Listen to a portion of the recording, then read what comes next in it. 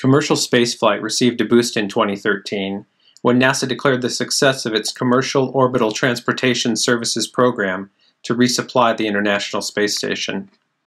The move from public-private development to routine operation of two commercial resupply systems came after Orbital Sciences successfully docked its Cygnus cargo capsule with the ISS in October. SpaceX completed its demonstration mission in 2012 and has begun contracted flights of its Dragon capsule. The next step is commercial crew transportation.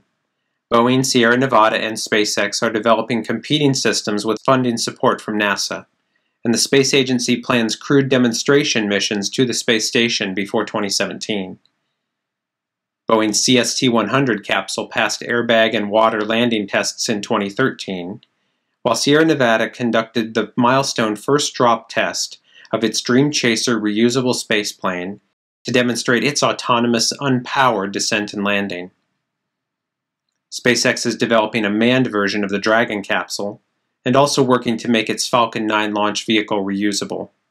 The first attempt to recover the first stage in October was not a complete success, but SpaceX will try again in 2014.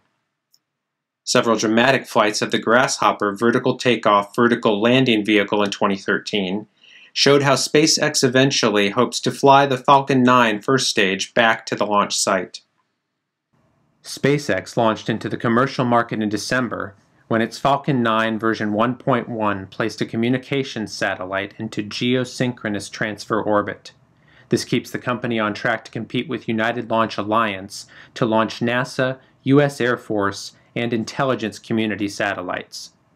Commercial suborbital flight also moved closer, with Scaled Composites and Virgin Galactic conducting their first supersonic flights, including deployment of the feathering reentry mechanism.